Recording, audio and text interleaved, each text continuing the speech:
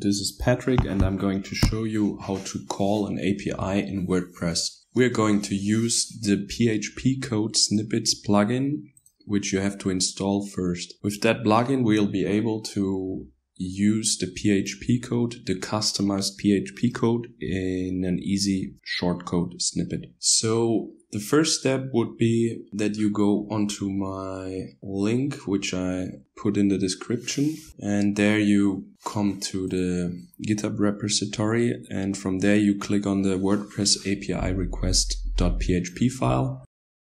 There you will find the actual PHP code. So from line 1 to line 18, you see the API call. There's get and post basically, but I'm showing you how to use the get request. If you copy that in your PHP code plugin and you add echo $response semicolon, you gonna have this as a result. That's the whole response which sends us the API. But we can actually not work with that, I would say. So therefore we go back to our code. First of all, we need to decode the JSON. And then we need to think about what we actually want of this JSON response. In my example, I want to know how many APIs, because that's a free API. I want to know like the count object.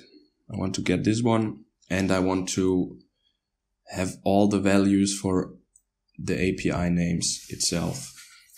This is done by this. So the first is the JSON decode. Afterwards, we're going to use the object count, print it. I use some basic HTML in this to highlight it a bit. The entries are going to be the API names. Like it's an array here and I use it as an object. So the loop, which will actually show all the values of the object, is this one. So for each entry in data, we want the value of the object API.